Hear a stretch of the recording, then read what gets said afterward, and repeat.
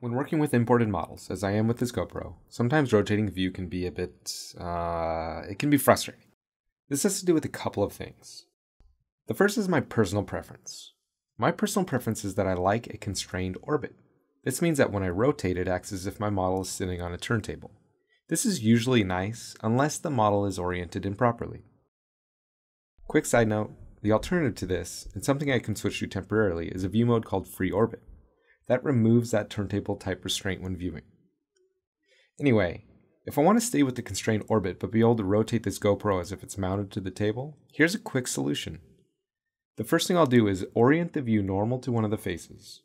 I'll select what's considered the front view from the view cube, and after that, I'll right-click on the home icon next to the view cube. In this list, it'll present to me options to reset the views. I'd consider this view to be the top, so I'll scroll to the Set Current View As, and from the flyout, I'll select Top.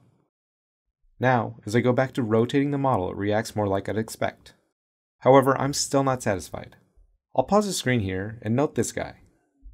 That little guy determines where you're orbiting about. And with it off to the side here, my model can quickly swing further away from me than I'd like.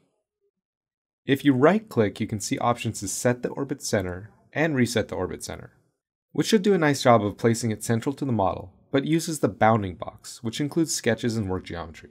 The way I usually reset the orbit center is by holding the shift key and clicking the middle mouse button once, as I'll demonstrate here. Sometimes I'll do it inadvertently too, so pay attention to where that green dot is. One last thing. Although I've changed the view in the modeling workspace, this does not carry down into others like cam.